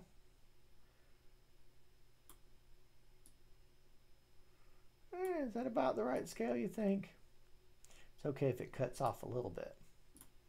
Okay, so I'm going to say scale. There we go. Okay, now, another thing to do is that you can actually turn layers on and off with our little eyesight here, okay? You see that? Okay, so let's go ahead and let's talk about our next part. Oh, we're about to do that, so give me a second here. So not only can we, because these things are separate, I can actually take a paintbrush and let's say I choose the lifeguard, or I'll choose him, take a paintbrush, and when I paint, it actually would be only on this layer. Do you see? And if I turn this layer off, it's not on that layer at all. And if I do undo here, if I click the lifeguard one and then I paint, it doesn't affect him at all. It only affects that layer, okay? So that's really a big benefit of having the layers. So if I look and I say, you know, this layer in the background isn't bright enough, or I'll do him. I'll click him and I go, you know what? I think that this layer, the color balance is wrong. I'll go to the, where is it? Brightness and contrast. And I go, oh, he's too dark. He needs to be brighter at the beach. Then it only affects him because of that one layer, okay? Or it needs to be darker. Maybe he's in the shade or something like that. Look, he's at the beach. Everybody believes, oh, you're welcome, welcome. So now it's a little brighter. Looks like he's at the beach. So the layers, the big thing about layers is to have it so that you can edit them separately, okay? All right, now let's go ahead and we're going to talk about a selective colorization, and then hopefully we'll have time to work on a teeth. There's a few other projects to mess around with too.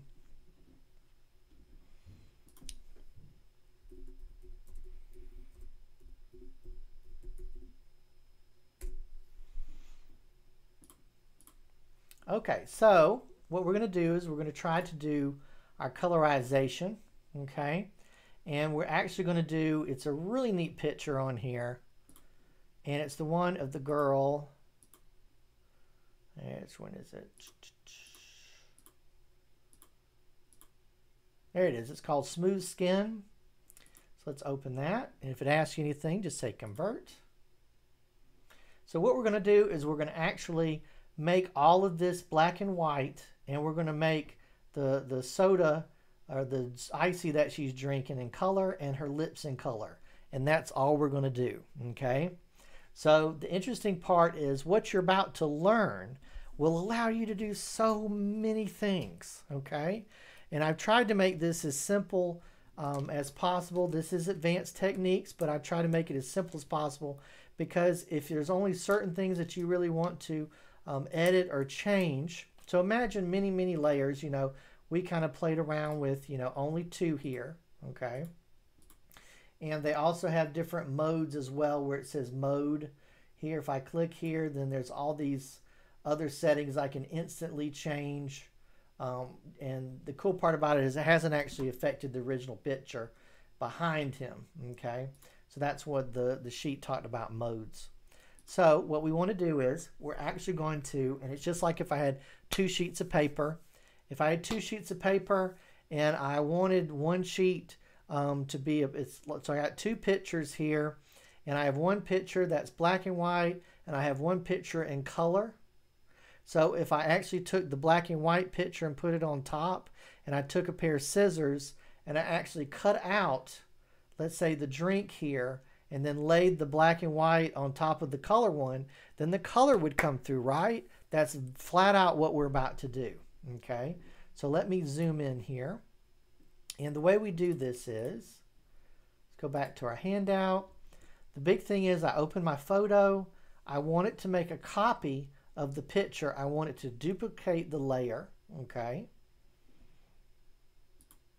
So I select here, and there's an icon here, right here, that says duplicate layer, create a duplicate for this layer. I click there. Now we actually now have two layers, and one's called copy, okay? Remember, the one on top is the one that you see.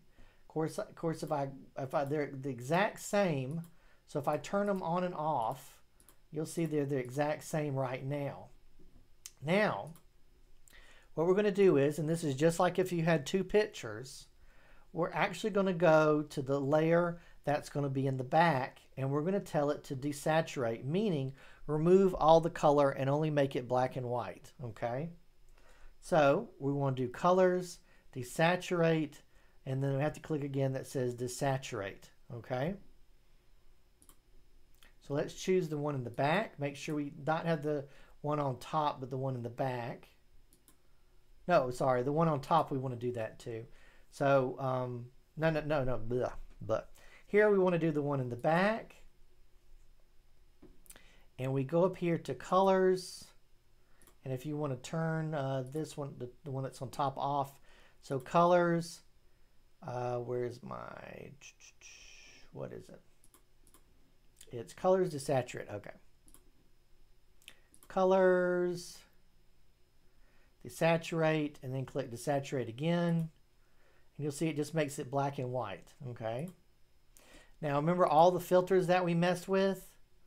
You can do stuff like this, the same thing with all these filters, and then kind of make it a push through, which we're about to do. So if I turn on the top layer, which is our colored layer, okay? On, off. And then if I go to this part, I'm actually going to tell it to make what's known as a layer mask, okay? Add layer mask. What the layer mask is going to do is it basically blocks out the top picture, and only what I paint black, okay?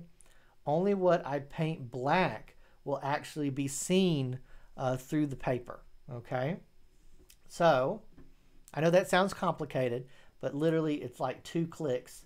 And since we covered paintbrushes, it should be very easy to understand. I click the top one to make sure I have it selected. And basically, it's this button down here. If I hover over it, it'll say add a mask that allows non-destructive editing of transparency. It's just adding a layer mask.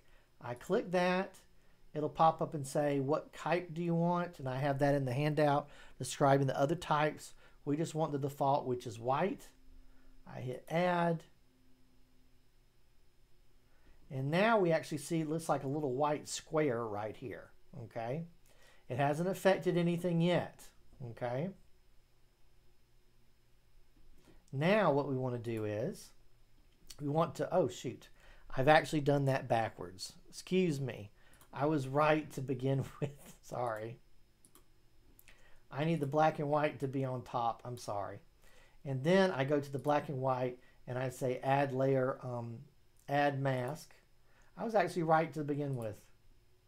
So now the black and white has this white sheet right here. And if I paint anything on here black, the bottom layer is going to shine through, okay? So if we go to our picture here, so in our example here, someone's taken a band picture and they actually paint with black, and it just goes through and you can see the little boy right there, okay? So let's do that together. And no, I don't need to zoom in. I'm going to zoom in a little bit. Okay. So I take my paintbrush, and then I have to make sure that it's going to be drawing black. So I click here, and all I got to do is mess around with my colors. Where's my colors here? And I drag it all the way down to make sure it says 000 on everything. Okay. And now I have black. Now, watch this. Wherever I draw, it's going to bring the color back. Because it's whatever I draw black, even though I don't see black, it's going to be transparent. So I'm going to do undo. And you see my paintbrush is a little big, so I'm going to make it smaller. Okay. And then, that's all I got to do is just paint, paint, paint. I'm going to zoom in. Maybe that's a little too much. Take my paintbrush. I think I might make it a little harsher because I want this to be harsher. Whoop. That's fine.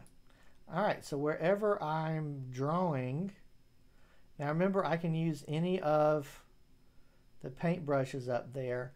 Now if you actually make a mistake and you paint too much, the cool part about it is you can actually switch and paint white, and that actually adds to the layer mask back. Okay, so it makes this really easy fixable thing because I'm painting black even though I don't see it. So if I go too far, all I got to do is go up and click white.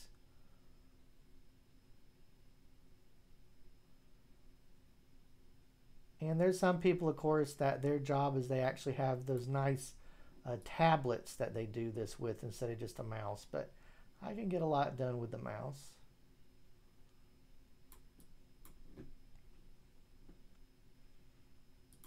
Now again, if you want to give it some kind of pattern, then you choose a different brush. I need this to be a little smaller.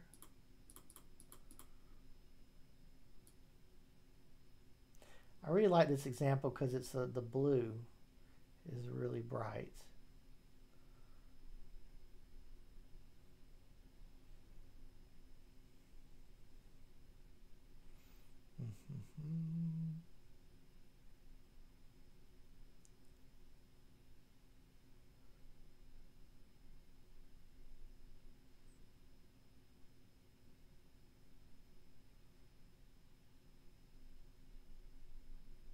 This is a little bit, you can use selection to do stuff like this, but I don't like that because if I make a mistake, it gets really difficult.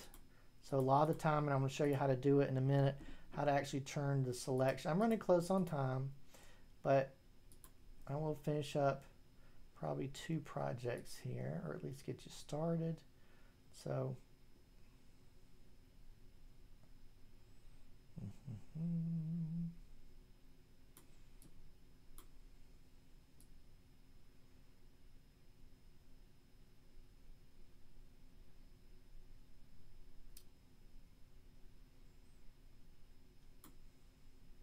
and if I do too much, again, just switch to painting white, and then I can edge that out.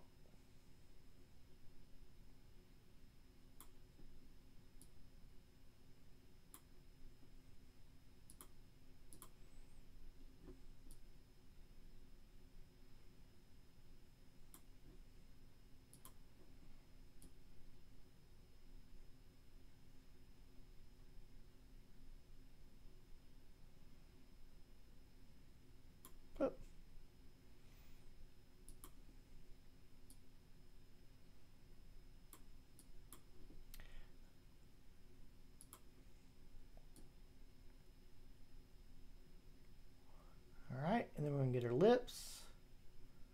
This looks like a Coca-Cola commercial or something like that to me.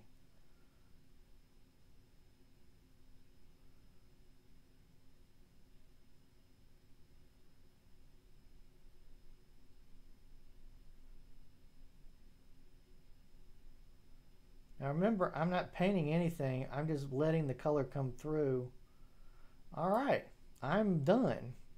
So if I do my zoom out, you like that? I think it's pretty cool. Okay. You like that?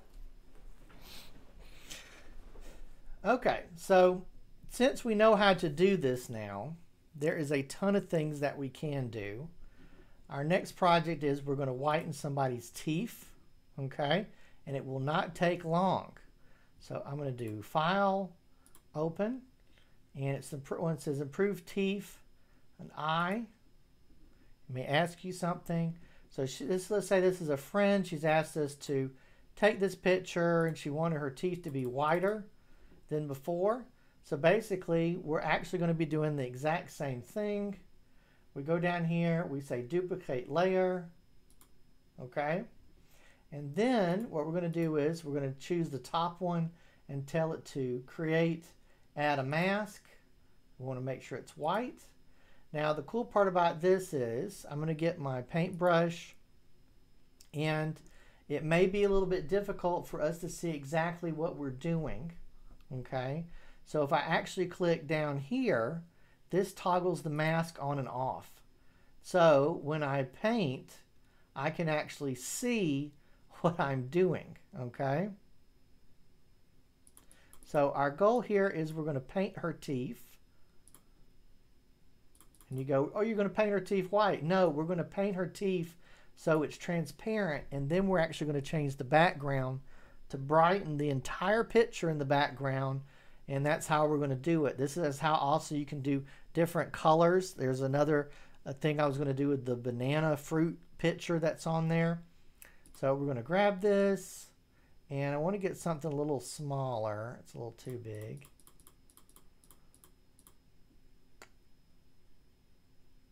And I think I want to get, there we go. Oh, too big. Let's see. Okay. I think about a 9 looks good. Whoop.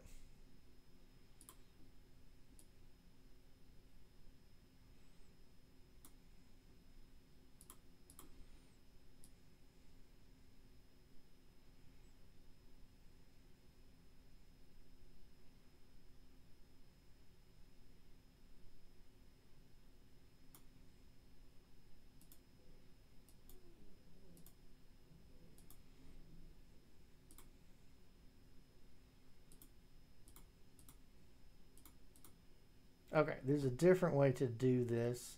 I think what I'm going to do is I'm going to hide this and then click here so that we're kind of doing the same thing, because that's a different, see, this is a different way to select. I don't want to select. That's a different technique. Anyway, so I want to paint black, and because I've turned off that, you'll actually start to see that it turns invisible here, okay? So I'm painting black using the quick mask, and it's like I'm erasing her teeth. Just want the teeth, because if anything else shines through, it may look odd.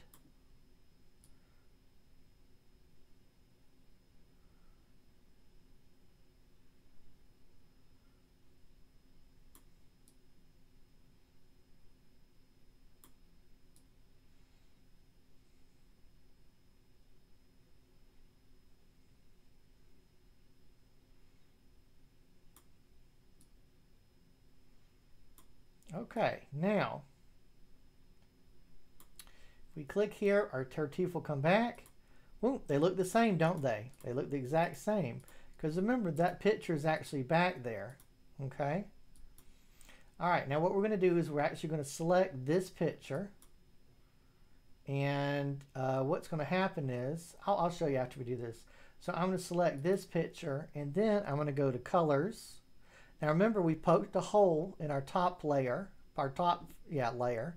So if I click colors, and let's go to where it says brightness and contrast, and because we're going to be affecting the bottom layer, all we have to do is drag this, and it will actually brighten her teeth. Is that too much? You think it's too much? That might be a little too much. That's the way we were before. And what about now? What y'all think about that? So if I hit OK and I zoom out, Does her teeth look better? Okay. So if I make the bottom layer disappear, boom. See, we've cut a hole through the layer. Now, if I make the top layer disappear, what does the bottom picture actually look like? Well, it actually looks like that. The way we actually made it look like her teeth are brighter is because we poked a hole in it and we've changed the picture underneath. And you don't have to get into some kind of painting or darkening or burning or blurring or anything like that. And if I didn't think this was enough, I could go back and change it. So when I put the top layer back, boom, there's her teeth. Okay. So that's one way that you can whiten teeth. And let's kind of play around with it to get my point, really pushed here. If I go to color or any kind of filter or blur or edge or the artistic, here I'll do the artistic cartoon thing. So if I choose the bottom layer, artistic cartoon, oh my God. Now if I make the top layer disappear, so that's what it did to the picture. But that's where it's coming through like that. That's funny. So if I do undo cartoon, and if you mess around with the color balance, you can actually change the color for teeth, anything you want. There's so many things that you can do with this. Anything that you want to really manipulate, there you go right there. Okay. All right, now running close on time here, but I did want to cover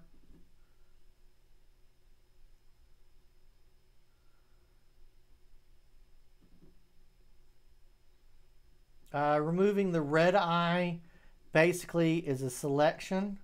Let me see, how can I make her, I don't know if I can do a good job on that one. But anyway, so basically what you do is you choose a picture. Okay. We'll go back to our guy. So basically we choose a picture, and then they want you to select like their eye.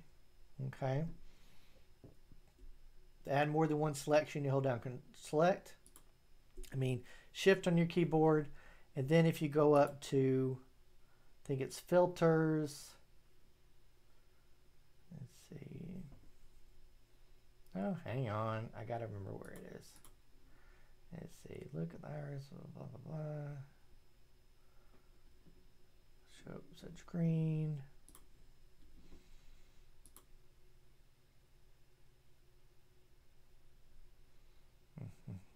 Hold on a second. I got to find it.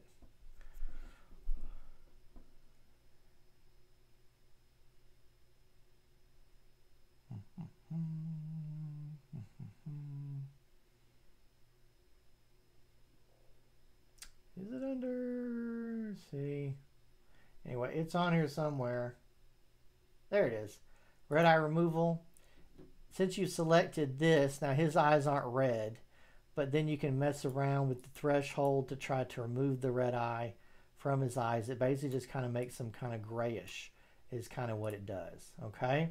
So that's basically how you do that. You select, choose that, and then it has a built-in threshold, and you can change it and stuff. Kind of similar to the Photoshop one, but there you go right there.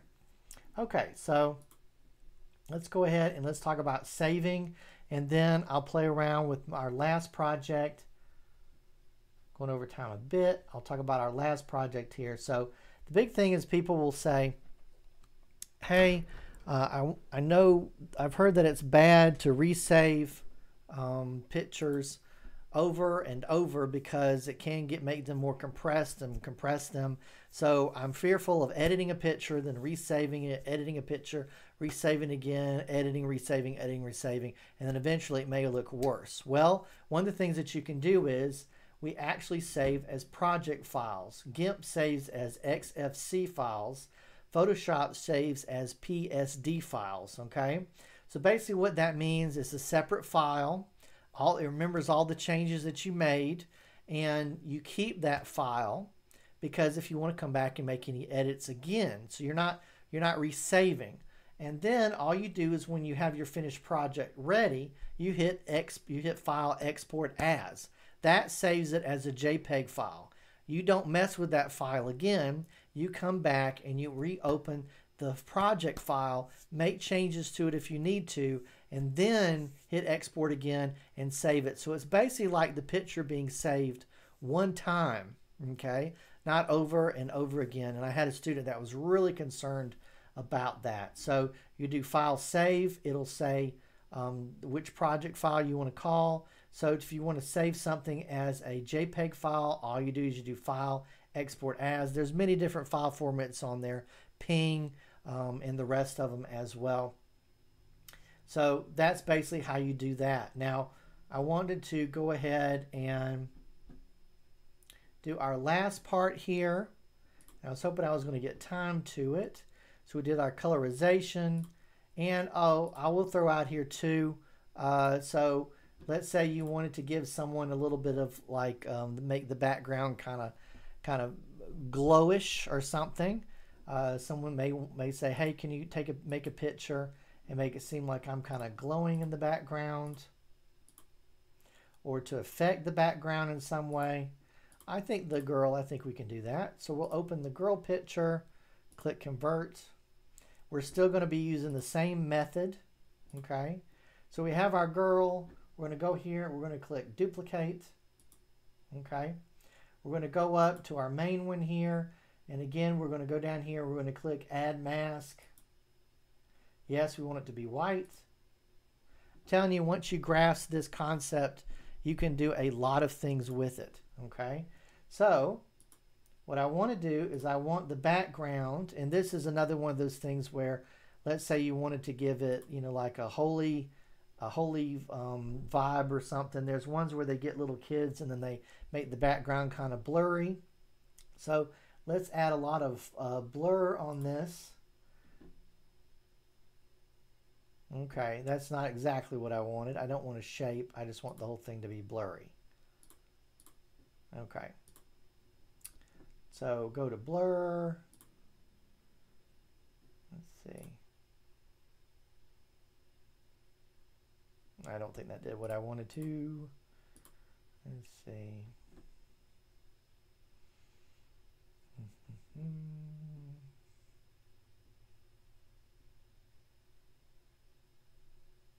Lens blur maybe? Aha, that's exactly what I want. Okay, so we have this. We're going to use the same technique. We're going to turn on our first layer, and then, well, excuse me, we're actually going to we're going to do it backwards. I'm sorry. So let me hang on.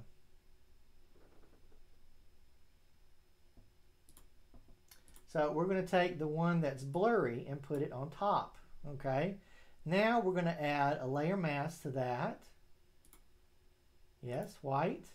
And because our background looks normal, when we actually take our paintbrush, and anytime we start painting black, and I need my brush to be bigger.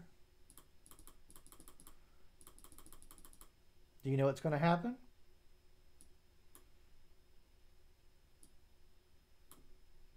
Okay.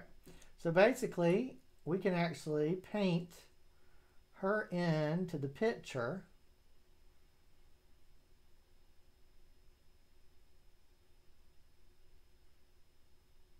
Remember, if you make a mistake, just switch it over to black. It's not perfect because I'm just kind of doing the example right now.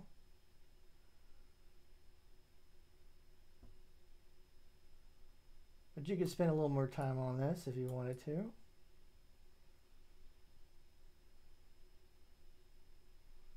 Yeah, I'm not doing a great job, but you kind of get the idea here. So by using a layer mask, you can make anything in the background. See, there's our original picture. Shine through. See, we just cut that out.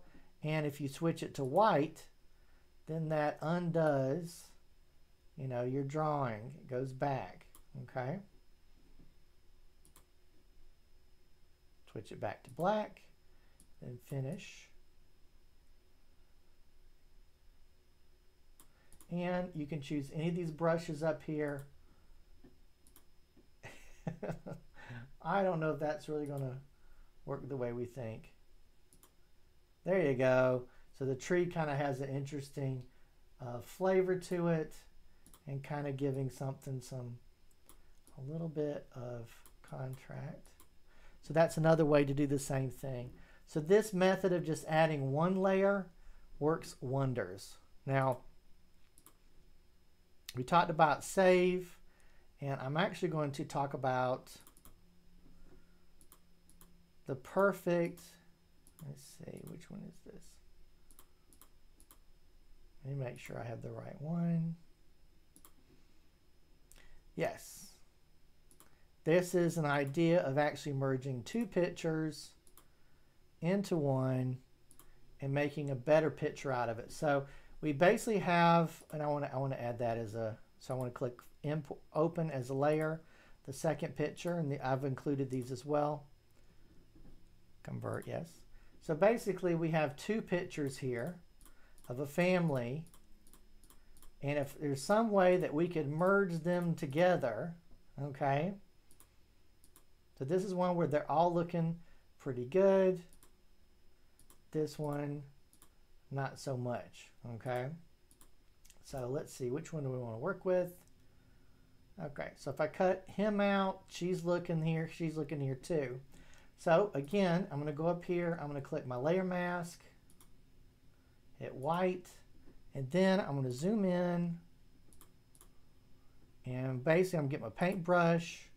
I'm going to make it kind of about the same right size here. I need to be a little bit bigger.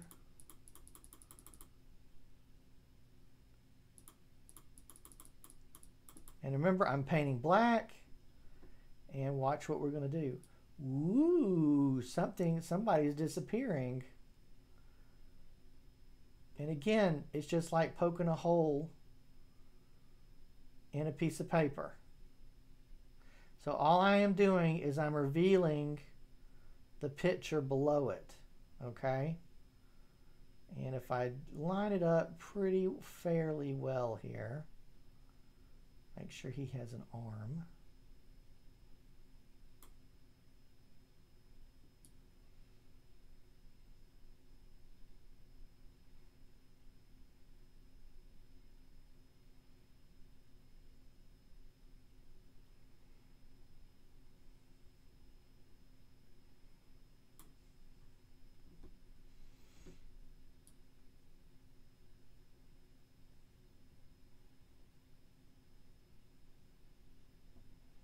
Okay, so what do you think? All right, it's pretty neat. So again, we've taken a picture and we merged those two together. Of course, I'd want to show the original one, but of course I've painted over it now. But anyway, if I, let me see if I can I mute? Anyway. So you should be able to tell there's a big difference there than what we just did. And that's what we did. We just cut through the top layer and it showed the picture on the bottom through instead of him being blurry or anything like that. Okay? So again, with this process, you can do a lot. Also, if you wanted to do more than one layer, just remember you can do that, make the transparencies. And that's kind of a big introduction to layers. Okay? All right, so we've actually come to the end of our class. I hope that you've learned a lot and had a lot of fun too. I've tried not to, I wanted this to be advanced editing, but I didn't want it to feel like it was so, you have to have some, degree in Photoshop programming or whatever. Just learning a few skills. And one thing that's really great about Photoshop or a Gimp software like this is a lot of the things you do can actually be project-based, okay? Project-based. So let's talk about all the things that we did. We edited this picture. We made this one blurred with our different layers. We made this one where we cleaned her teeth a little bit, made it look a little better. We did our colorization here with the blue drink going up with the red lipstick. This one we did by hand blurring, okay? And this one was a photo. We repaired some of it here on the right side. And if you spend more time, you could really use it too.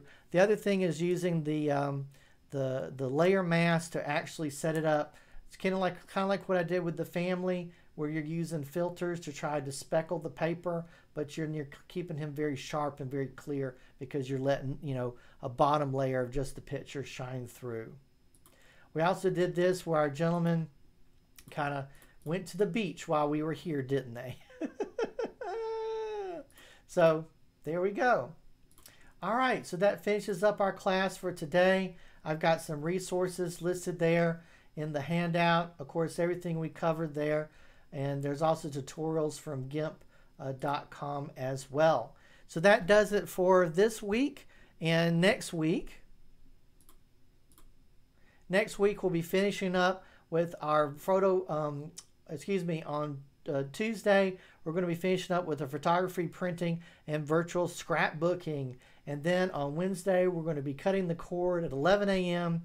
And then at 2:30, we're going to be finishing up our photography series by creating videos and editing basics while we're talking about our Microsoft Photos app. But we use the video editor, a whole class. It's a newer class. It's about the third time I've taught it. So it's a lot of fun. Also, on October 1st, we're going to be doing, in the morning at 11, Raspberry Pi Projects with Alex live. Come join me. In the afternoon, we're going to be doing library resources and apps, including talking about the new Libby app for audiobooks and ebooks. Don't forget that our library is open with limited service and hours. Curbside holds pickup is available. You can go to gchrl.org for details or call into the library with questions Monday through Friday, 10 a.m. to 5 p.m. Don't forget to like our Facebook page and subscribe to our YouTube channel. So, did you learn something new? Oh, Dr. Emmy. Dr. Emmy says, great job. Enjoyed this session. Learned a lot of things I didn't know before. Fantastic. Thank you for coming.